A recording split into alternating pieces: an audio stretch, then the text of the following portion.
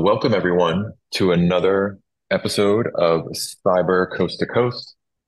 This is Craig Schober coming at you from the West Coast here in Costa Rica, and I'm joined as always by my brother Scott.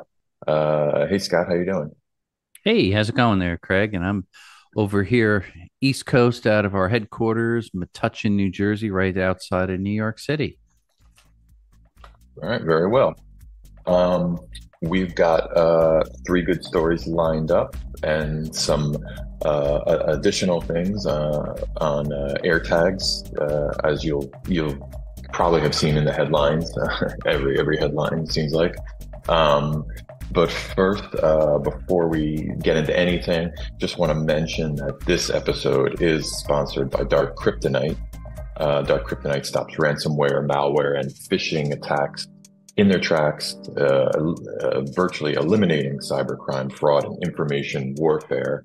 They utilize advanced blockchain algorithms and zero trust models, and you can learn a lot more about all that stuff on darkkryptonite.com. Kryptonite with a C, like as in crypto. Want to do a quick rundown, I guess, on this week. I usually go through and look, and I didn't find any big stories per se. Usually there's a big one or two, like a huge hack or breach or something's, that gets kind of national attention. I didn't necessarily see that this week, but I do see three interesting ones nonetheless, and I'm sure our regular listeners will recognize some of the names and the players and the technologies in all of these stories. And that's part of the reason why I think they drew my attention. So hopefully Yeah. they'll draw others' attention and they'll get something from it. A quick rundown. We've got a Believe in Computer story, ransomware gang, and a double extortion. I guess we'll get into more about that. What exactly is double extortion and the numbers involved with this particular attack. We got again ChatGPT still in the news. Got some stolen credentials on these dark web marketplaces. They're being sold, and we'll talk more about that and the repercussions of something like that. Finally, we got another story from Security Week involving TSMC and more ransomware, of course. But this is a chip giant. They make chips for everything from iPhone to Samsung to just about any consumer electronic device you could think of. So what happens when they get or their vendor gets hacked? We'll talk more about that. But before we dive into the first story, want to do a quick little, I don't know if we call it kind of almost like a recap or retelling of the AirTag saga. Um, as some of you, just a quick backup, as some of you might know, we make technology that detects AirTags. And we work with law enforcement and even consumers more and more on this because it is a consumer device. So this any AirTag story catches our attention, and I think it's catching everyone else's attention because it seems like every week there's a new angle, a new way to steal with AirTags, a new way to get stalked or hacked or whatever. This story, more rarely seen, is actually a positive story on AirTags. As you know, you can put an AirTag in just about any device and use it to track thieves, or at least find where your stolen device is at that moment. Now, you're not supposed to go and confront these people, these thieves yourself. You're supposed to contact law enforcement, but sometimes people are impatient or they're just too angry to think it through. So they go and confront them and stuff happens. I think there was a woman who confronted a thief just a few weeks ago for, I think it was a stolen vehicle, and she was killed. So this stuff is, this is serious stuff. But in this particular case, this story, I found this link on Fox News, but again, you could probably find it on just about any news organization because these things tend to make national headlines whenever they hit. And this is a Texas family that tracked down, I guess, grave robbers who were stealing these expensive vases from a nearby funeral home. I didn't realize this. Some of these vases, the average price gets up to about $600 a vase. And when you Wow, have a expensive. yeah, and when you have a an organized crime, you know, steal theft of these, they're stealing dozens or even hundreds of these, and that adds up to, in this case, it was $62,000 was retrieved after the police were involved and they caught the grave robbers. Um, I don't know. What do you make of this, Scott? This kind of thing? Do you think we're gonna see more positive stories about this stolen property retrieval, or is it just gonna go back to the stalking stories that we're more used to? I guess probably a combination of both. It is nice to see, and I'm glad you picked this one because it's nice to see something positive for a change. Because I feel like, I mean, lately I've been barraged with a lot of people that, in fact, I had an individual that came by here twice just this week alone to our headquarters, and we don't really sell to the general public. And he was from another country. He was on asylum. He was being tracked by GPS trackers. When he was in one country, he feels like he's being tracked here in the United States, and he's in fear, and he needed a sweep done to his vehicle, and he was concerned about traditional GPS trackers, but also the tag trackers, and of course we make tools and such for this. And it was interesting to hear how often these things seem to be happening. And I read a lot of stories about people because I'm on a lot of different LinkedIn groups and Facebook groups about stalking and tracking and how people are looking for solutions like some of the tools that we make, like our Blue Sleuth Light, to detect air tags and things of that sort, because it's become such a problem. But this story is interesting. I like the fact that the tag is being used for good. I guess criminals here in this case know that these vases, or I guess you call them a vase when it's above $500, I guess is the way it works. Certainly, Right. they've got a market in selling stolen vases because people are overpaying to get these things at grave sites. And I think it's sad because they're trying to capitalize on people's loss and sadness when you're distracted, and you really can't keep focus and you can't worry about it. And I'm guessing not many of these people have the time or the wherewithal to work with police and write up an investigation, this and that, because they just lost a loved one. In this case, that I guess it was an uncle. In this case, as I'm reading through the story here, that passed, and his gravesite is where they stole the vase. And it's really sad and heartbreaking that people do that, but it's nice to see the positive side. The fact that an air tag could be put on something that has value to somebody, be it, monetary value, or even just maybe emotional or some significance they can associate. They can track down the bad guys and arrest them. And that makes me feel good. And I encourage people, if you have something of value, yeah, put it on, not just your luggage or your suitcase. Which reminds me, I'm going to be going on a trip soon. I'm going to start putting some fresh tags on my luggage, so if something happens, at least I could track them and follow them, which I think is important. Yeah, yeah, good idea too. Yeah. I One of the things that caught my attention with this story was the fact that it was grave robbers, and I immediately thought like, oh, are they, just literal robbing of graves? And then I started to think, wow, are people going to be putting air tags somewhere around the corpse or some, because a lot of people are buried with jewelry or certain, precious items or something, Sure. and those some of those items have value. I wonder if air tags are going to be now buried with those items in a casket, waiting Yeah. for thieves, to steal them. I suppose anything's possible. Oh, So I guess definitely. we'll Yeah. wait to hear that story. Yeah. I'll share a story. It kind of parallels. It's not exactly about grave robbers or anything else, but it opened my eyes to something. I was testing our little Bluetooth light. It's just a low cost scanner to find tags. And I started walking around toward the woods outside of our building the other day. I wanted to find an area where there was no Bluetooth, low energy, or no tags picked up. And I found it way in the back by the woods. And we're right on a kind of a endangered bird sanctuary swamp behind our building.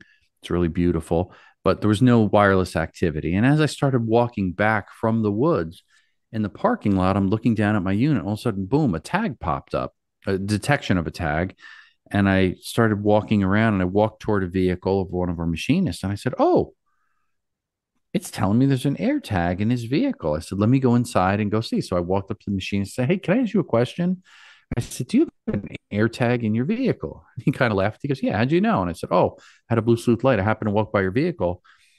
I detected it. And as I got closer, I saw the signal strength intensity pick up." I said, "It's just wonderful to see the product works great."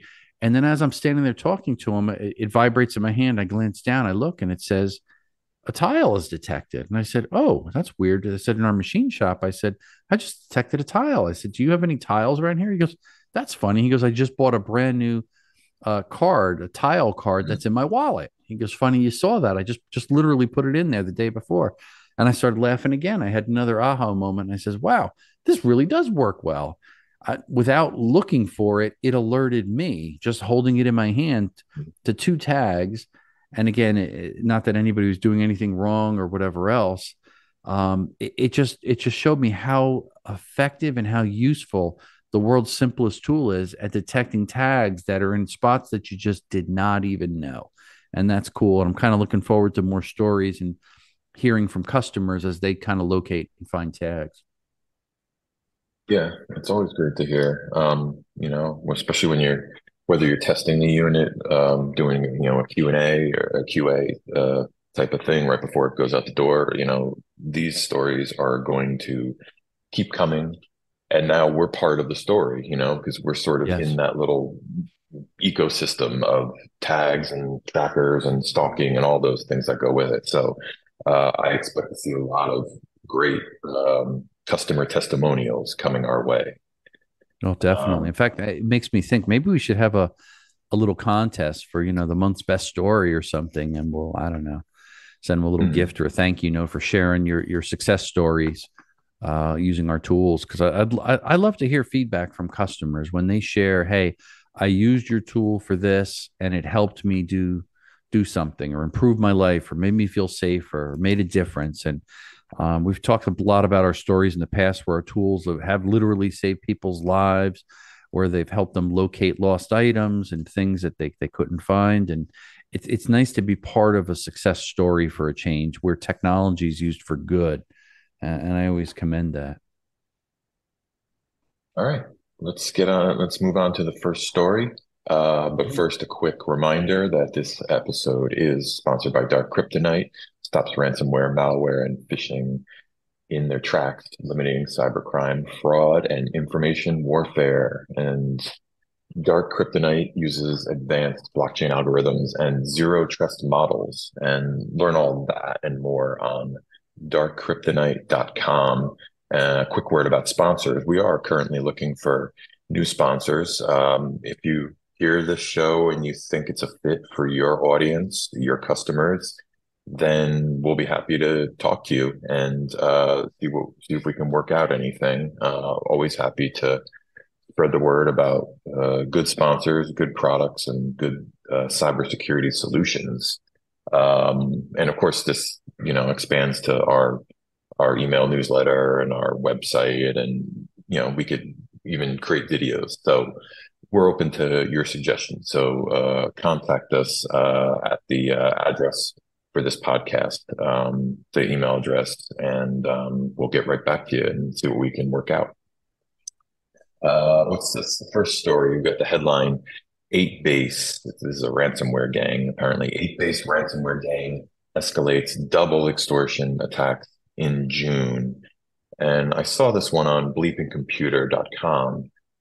And first thing I thought was double extortion. What's that exactly? I think I have an idea, but Hmm. I'll let the expert Scott explain that.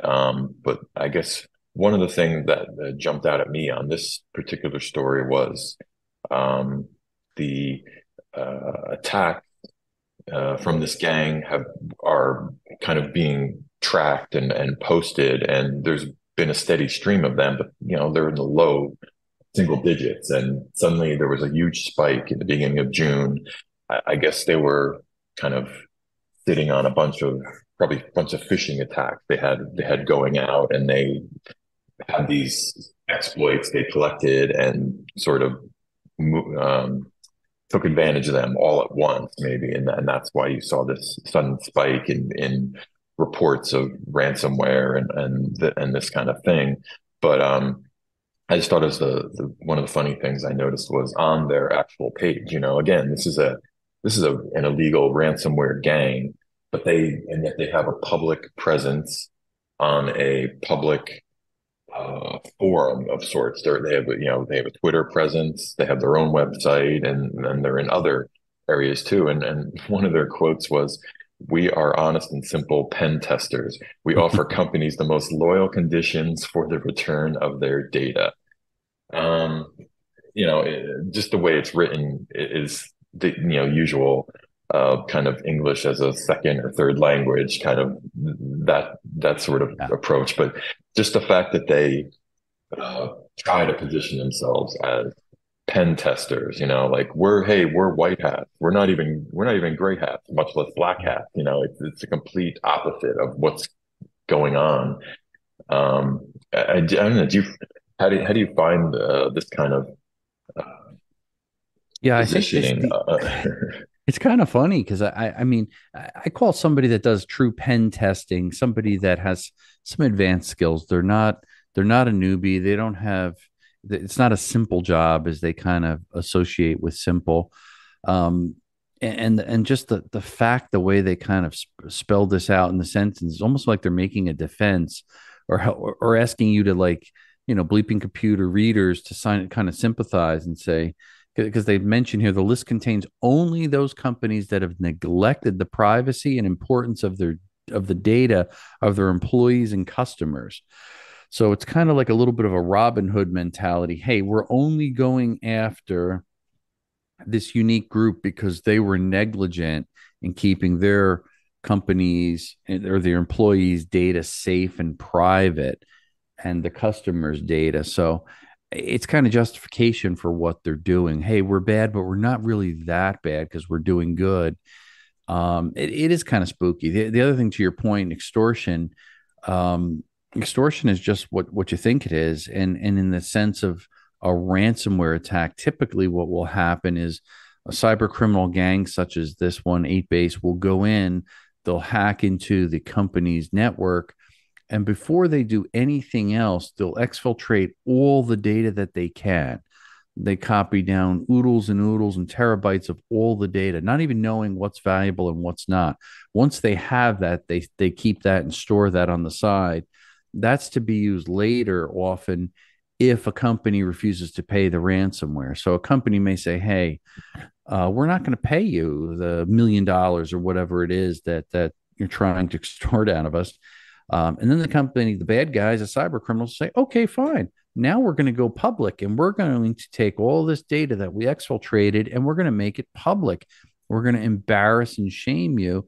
And now it's out in the Wild West and anybody could see who your customers are and the confidential information, your IP, whatever you're trying to store on your network." And that's kind of like a double whammy. So extortion is usually used as leverage when ransomware demands are not met. And perhaps this group could be a little bit inexperienced, 8base. And of course, as I say that, you know what that means. They're probably going to be targeting us as a company because they usually do that when you call out somebody or question any of these ransomware gangs. They like to go after people and send them messages. So in the weeks to come, we'll see what happens there. But that double extortion can be very painful. I thought the funny thing is, to me, this is an inexperienced group. Why? Well, they've only been in business for a little more than a year. The sheer number of attacks that are reported is not that high, although we've seen a recent spike. So I'm guessing into the second quarter this year, they found a successful formula that works for them. And maybe it's that added component of double extortion that they said, hey, wow, if we do a ransomware attack, we're not getting the money we thought. But if we do the double extortion, we'll get a lot more respect and get the money quicker, faster, and a higher payout. And they're having some success. And that's why it probably took off. That's just my guess. I'm speculating, but um, the fact they announced Mhm. so many victims in such a short period of time, 35 victims, is kind of interesting. And I also wanted to get your take using the dark web as a form to kind of publish victims and what you got, and they're kind of using it like success stories. I mean, we have testimonials from customers when they say, hey, Berkeley, we love your products, you helped us do this or that, and we appreciate that, the feedback you get. It's almost like they're using the dark web as an opportunity to kind of brag and show how successful they are at performing these ransomware attacks, double extortion. What do you think? Oh, well, it's exactly that. And I think they're using the dark web to kind of, like you said, they're kind of launching. These guys are new, but in the further down the story, it reads there's a more well-established group called Ransom House and VMware, uh, Carbon Black team, who, publishes reports about these. They follow the, you know, tactics and all the, antics and criminal activity from all of these types of groups.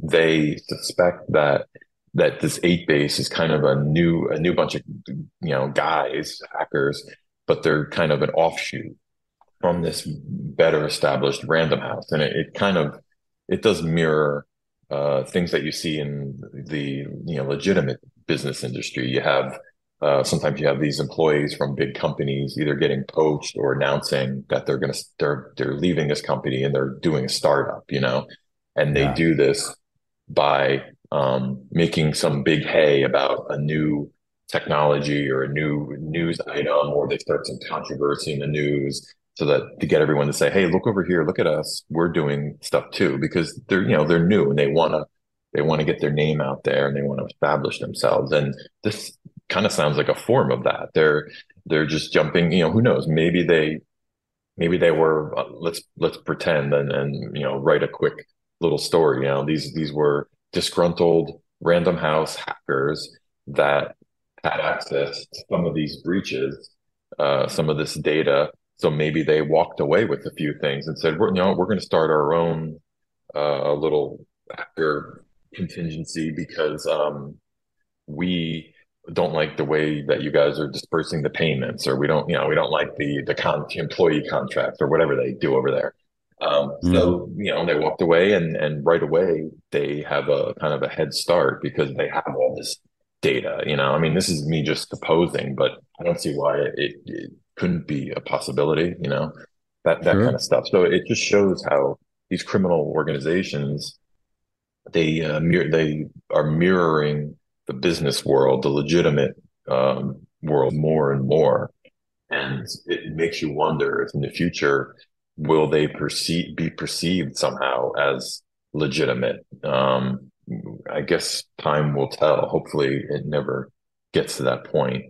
But and if enough of these things happen, and it's accepted as the price of doing business, who knows? Maybe someday they will be considered legitimate by the average, Joe public. Yeah, yeah, very interesting. That's for sure. Right. Um, let's move on to our next story. Once again, though, I want to remind listeners about Dark Kryptonite, our sponsor this week. You could visit darkkryptonite.com.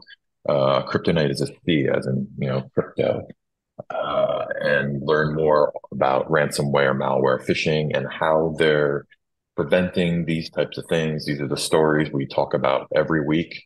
Dark Kryptonite has what they believe a handle on this, a new paradigm for security. It's exciting. We've personally gotten some kind of hands-on demos More on that in the future. We'll hopefully give our audience a sneak peek on that kind of stuff. But in the meantime, get all the information on Dark Kryptonite on their website, darkkryptonite.com. Okay. Next story comes from Hacker News. And this one is over 100,000 stolen ChatGPT account credentials are being sold on dark web marketplaces. So again, here we have the dark web marketplace doing its thing, and we're kind of peering into it to see just what happened this time. And it appears, what do we got? 101,100 compromised account credentials. Now, just to be clear, this isn't open source ChatGPT. What are they? OpenAI, right? OpenAI runs ChatGPT. OpenAI hasn't been breached in any way. These are individual user accounts for either bad password management or what have you. Individuals have been their user accounts have been compromised, and now they're being offered up for sale. And I thought the breakdown was kind of interesting. The most accounts in this particular batch were from India, over 12,000 stolen credentials from there. And then you got other Pakistan, Brazil, Vietnam, Egypt, France, Morocco, Indonesia, Bangladesh, and of course the US is in there too, with various accounts, credentials being stolen, being traded, sold. Uh, you know, this type of thing. I have a Chat GPT account. I believe you do, right? Even Yep, Dad, I do too. our father does. He started Yeah. a Chat GPT for him. It makes sense. You wanna. It's the kind of account. It's not like a Netflix account. Well, I guess you used to be able to share passwords easier. I think they clamped down on that recently. But you used to be able to share passwords with people you trust for streaming accounts and things like that. But there's no good reason to share an account on with a Chat GPT, because one of the whole points of it is that it kind of, not only does it store all your queries and your questions and answers and things you get back from Chat GPT, but it supposedly is learning about your needs and what you want. So it's a personalized sort of playlist, if you will, of all your Hmm. Chat GPT interactions. So you wouldn't share that. So you're going to have your individual, your user account. You're going to create that, but it makes you wonder what the value of this is. Of course, there's password reuse and things like that, and there's always value there. So if they have the password for your Chat Sure. GPT, they might have the password for your Facebook, for instance.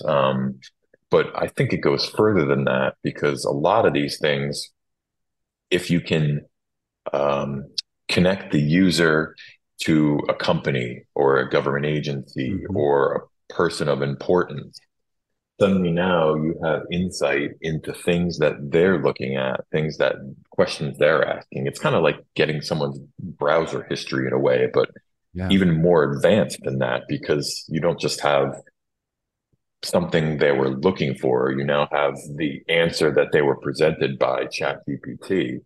And you Hmm. can now, it makes me think, I wonder if, let's say a politician gives a speech and their ChatGPT account has been breached.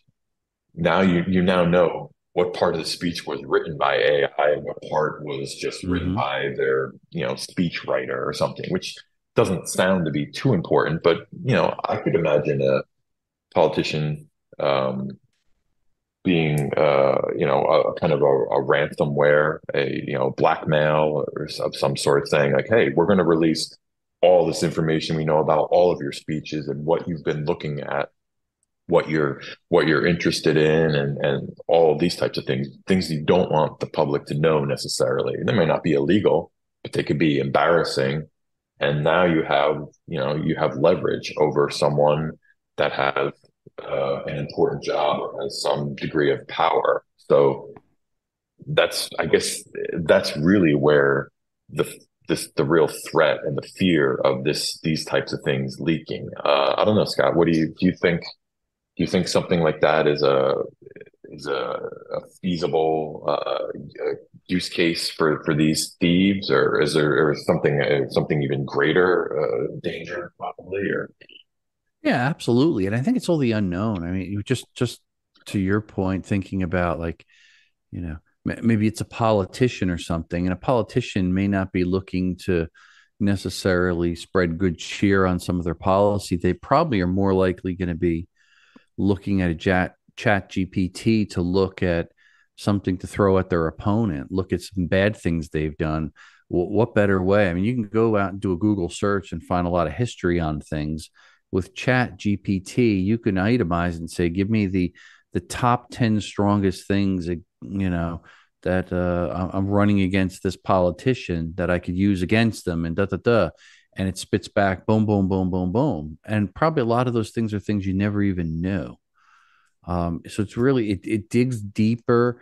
It provides more focused response when you do a query, and allows you to respond much better to whatever the situation is. So now imagine you have the ability and you see somebody's account is compromised, and now you can access it. Now you see what prior questions that they posed to ChatGPT, what kind of Mhm. research they were doing, what are their their likes, their hobbies. It gives you a well-rounded understanding of the person, but even to the point where you can really see their specific things that they queried.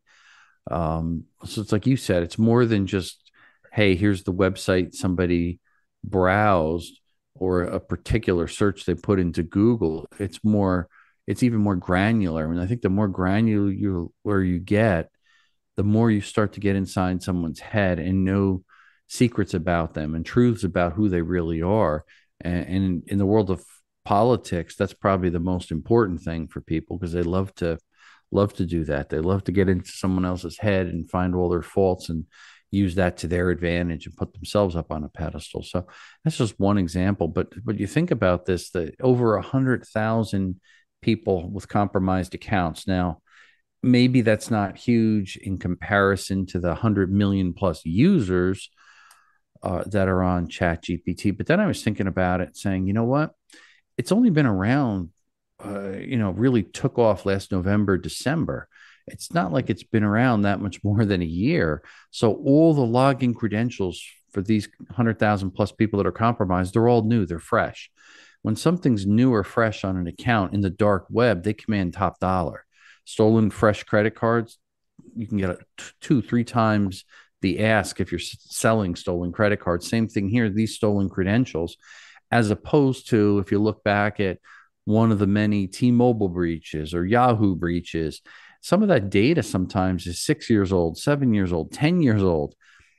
The people have passed on, and they've changed accounts and providers and login credentials multiple times, whereas this is fresh. So this tells you this is something that's very valuable, I guess, to for those that are compromising those accounts.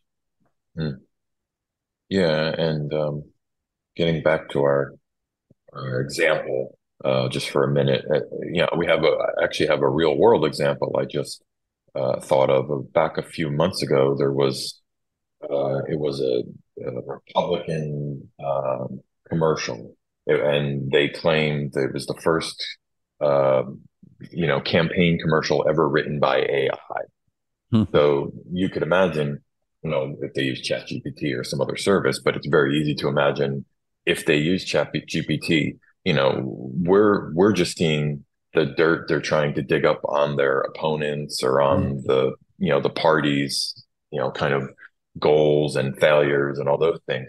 You know, we just saw that in the 30-second spot. Imagine all the things that were surfaced and searched for that we didn't see. And that's what you would have access to if you breached the right person's account, for instance.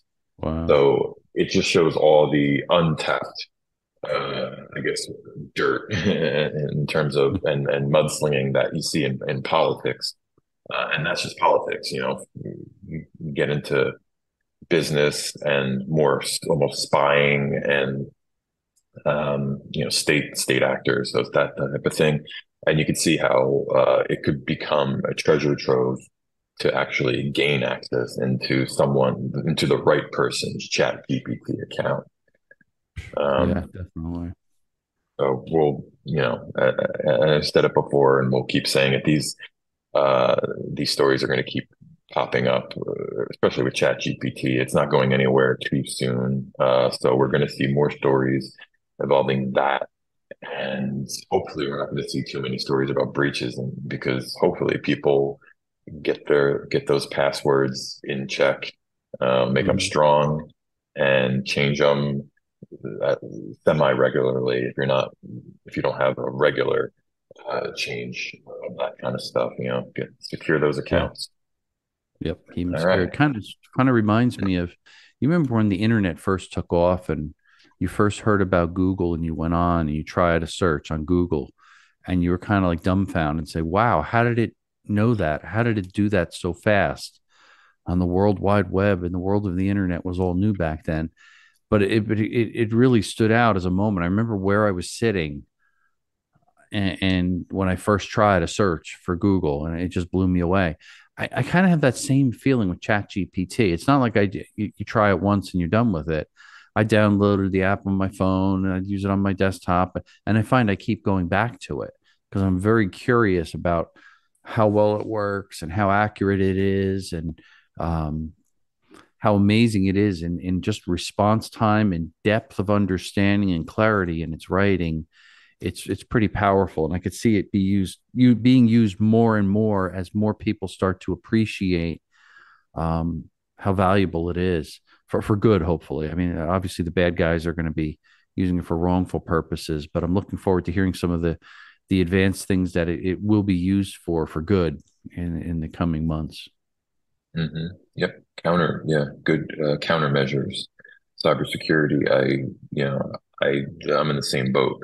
It's hard to talk about ChatGPT without people coming up with all the negatives about Yeah. people losing their jobs and hackers hijacking artificial intelligence for nefarious purposes.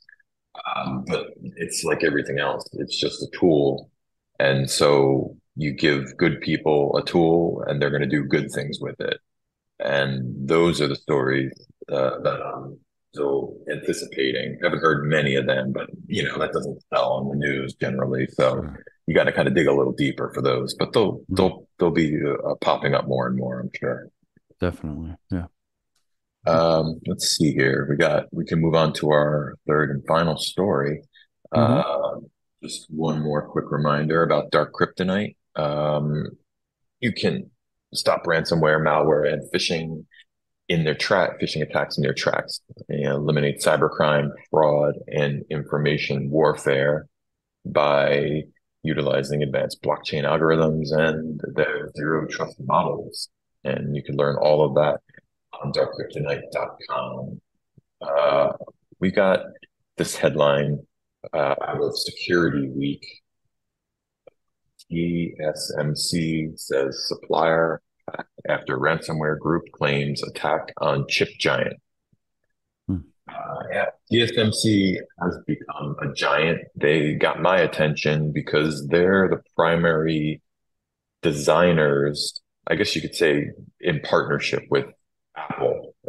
They designed the series of chips that have been in iPhones for years and years, mm-hmm. and then Apple has moved their desktop chips to Apple Silicon, the M chip series. TSMC is behind that. I think they haven't yet, but they're poised to introduce the 3 nanometer chips, which will, greater efficiencies and a smaller Mm-hmm. wafer and all that stuff, which is really exciting. Because you don't usually you make a processor go faster these days by either upping the chip speed or adding more cores, so you could do kind of parallel multiprocessing. But when you can actually shrink the die size down, um, you're now you're now creating efficiencies of like, I don't know, 25% increase while also using less power, which is always Mm-hmm. exciting to me. and it's what keeps the tech industry kind of chugging away. Um, Sure. but Yeah, in this because case, yeah, what were you I gonna was gonna say? say, what is it called? It's a is it Moore's law, where it keeps getting Yeah. faster, less power consumption. I think that also in turn generates less heat.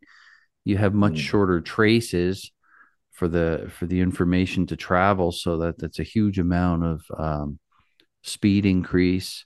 It is fascinating. It's funny you picked this story. I didn't tell you before we chatted, but this was actually one of the stories I reported on today for Cybercrime Radio. I do daily headlines and talk about things. And this one was one of the ones that was selected.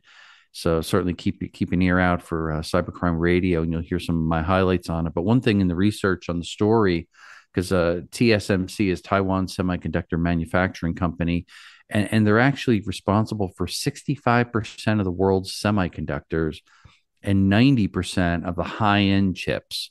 And that would be something, to your point, talking about some of the more advanced things that Apple's doing and a couple other companies. Um, it really targeting a company like that is scary because it affects every one of us. In other words, the parts are pretty much in all of our phones. When they represent 65% of the world's semiconductors, that's a concern. That if they were, taken out or whatever, or some of that information is truly held hostage, and I think that's specifically why we see a demand of $70 million. That's a little bit higher. Well, it's a lot higher than the typical Typical, yeah. ransomware payout is about $4 million from large companies. That's where it's ranging at right now in 2023. So 70 million is pretty steep, and I think just the fact a notorious ransomware gang, Lockbit, has been everywhere, and they're getting a lot of the headlines and causing a lot of havoc with companies. They may actually fetch this money. I don't know. It'd be interesting. And they're threatening to publish lots of things, not just login information, but password details, entry points, how they got into the network, samples of data, all kinds of dirt they've got that they say they're going to put out there. So they're serious about this. They really want this payout, a big payout, I guess. So I think the days to come, we're going to find out more fallout from this story, and this goes on top of already a crippled sector. The semiconductor sector, as you know, probably most of the listeners know, has really been crippled coming out of the pandemic 3+ years. Everybody was at home and everybody said, well, I need a new phone, or I need a new laptop and a smart TV, and electronics exploded because people had time on their hands. They weren't traveling as much, so they had some disposable income, and everybody went out and upgraded their electronics, which in turn, to some degree, between the pandemic, logistics problems, shipping challenges, and just a shortage on semiconductors, it changed the electronics industry, and we're still struggling to get parts. It used to be parts would be, stocked to 3-4 weeks from a traditional company like an Arrow or somebody else that carries semiconductors. Now you're still seeing things where it's in excess of a year. So the supply demand curve got all messed up. The automotive sector got messed up. The electronic sector as a whole did. That all funnels down to even businesses like ours. So if there's any customers out there that are hearing this from of Berkeley Varitronics, I apologize if our deliveries are a little late from time to time, but it all trickles back to companies like this, unfortunately. Then when I hear that they're being targeted with a ransomware attack, I say, oh no, it's going to make deliveries even worse. So Hmm. scary. It affects everybody, though, at the end of the day. Yeah, and back in 2018, there was a big production halt to the same company. It was a result of the WannaCry malware, Mm-hmm. and it caused havoc, just like you're talking about. Kind of like the precursor to the big chip shortage that we're kind of still going through, getting through slowly now. Yeah. So I look back and it didn't say, it wasn't clear, at least to me, if they paid any kind of ransom to get their uh, production line back in order. But it was down for, I think, about a week. well, it caused major disruptions, and a lot of that was about the iPhone chips at the time that they were providing, and everyone was Mhm. worried that the new, you know, God forbid the new iPhones don't ship this year. It's like, Oh, becomes some forget kind it. of feels like a national holiday of sorts, for consumers. It's like everyone waits and the press and everyone reports on it and stuff. Oh, sure. But that's just one example. There's, hundreds of big companies that rely on these types of chips. And then there's below them, there's thousands and thousands of companies that rely on those big companies. And so, Yep. like you said, when the big guys, face a problem like this, everyone's affected. Just Sure. backs up. And in this case, this particular breach, I think it was one of their vendors, Yeah. Taiwan-based Kinmax Technology. So it wasn't a direct breach on TSMC, but they have so many vendors. It's not surprising that one of their vendors will kind of throw a wrench in the works if they Yeah. get Yeah. breached. And this particular vendor works with Cisco, HPE, Microsoft, Citrix, VMware, and NVIDIA. So some of those are, big players, big US companies. Yep. Um, and hopefully they won't see too many delays in their production plans as a result of this breach. Yeah. Yeah. It looks like it may have some widespread impacts. We'll see how it plays out. But you're right. I guess it was your vendor or supplier that was breached. But it kind of stands out to me the importance of deciding who you partner with as a company. You can't just partner with everyone. You got to be somewhat selective.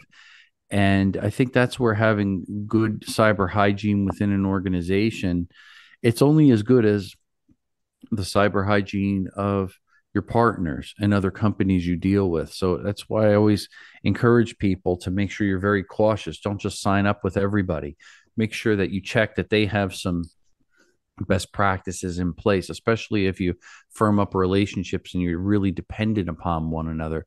And in this case, Taiwan Semiconductor, I'm sure there's hundreds of key suppliers that they are partnered with that are very strategic to their overall success. And it really affects global economies now in countries when companies this big get involved in things or are threatened to have major problems like this. And then there's also the impact of the intellectual property, what's stolen and what's copied. Companies like this, when they're shrinking technology and making advances, sometimes just to build a foundry might take the better part of 5 years to adopt to the reduction in semiconductors for a new line. That's a huge investment. We're not talking millions or hundreds of millions. We're talking billions of dollars in years. And that affects global economies like nobody realizes. It's just unbelievable impact. So anytime I hear a company like this that's even tied to something as a large of a ransomware, I kind of get a little nervous. Hmm. Yep. Big, big players deal with Yeah. big problems, I guess. Yep. All right. Um, that about Great stuff. that about does it for this episode. You got anything coming up you want to mention or plug or?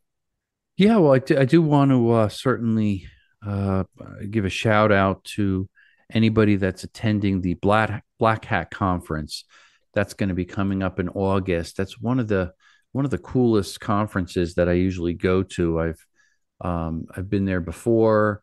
Always have a great time and get to meet a lot of great colleagues. It really spans the whole week. It technically goes from August 5th through August 10th. The two main days that I'll be there, are August 9th and 10th, and I'm going to be working with Cybercrime Radio, and we're going to be doing live radio interviews for key people at the show floor, Black Hat. So I'm going to be running around different booths, different people. So really look forward to seeing you there. And if you have something special that you're launching or announcing your company, certainly reach out to me. Let me know. Hopefully we can connect up, and who knows, maybe you'll be on the live radio feed there for Cybercrime Radio. But always a great event, and really look forward to that in Vegas each year. So, reach out to me or drop me a note on Twitter or through the website, scottschober.com, and be happy to connect up there and chat a little bit. All right. Sounds great. Looking forward to Black Hat as Yeah. always, every year. Want to quickly finally thank Dark Kryptonite once again for sponsoring this episode. You can learn all about them on darkkryptonite.com, and I think they updated their website recently. We might Yeah, even they be just mentioned on did. there somewhere. So yeah, Yeah. so Yeah, it's beautiful. you, Stop by and take a look at it.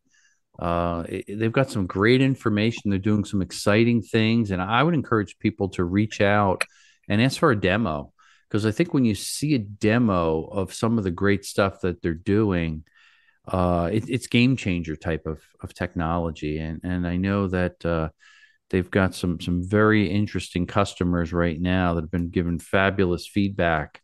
So I encourage you take a demo of it, reach out, request a demo right on their website, and take a look through some of the stuff there and get some great videos up and other information that's starting to fill out their website. all right. This podcast is available on YouTube, Spotify, Google, iHeart, Apple, Amazon, and more. If you like what you hear, please subscribe and review. We'd like to hear from our listeners. Um, Questions or comments, whatever you got. You could reach us best on Twitter at ScottBBS, or just visit the website, scottschober.com, for more info. We read your question or comment on this podcast. We'll send you a signed copy of one of our books. Thanks for listening, and tune in next time for another new episode packed with news and tips. Stay safe from the West Coast in Costa Rica. This is Craig signing out. All right. And this is Scott here from the East Coast signing out. Stay safe, everybody. Cyber coast to coast, coast to coast, with your hosts Scott and Craig Schober.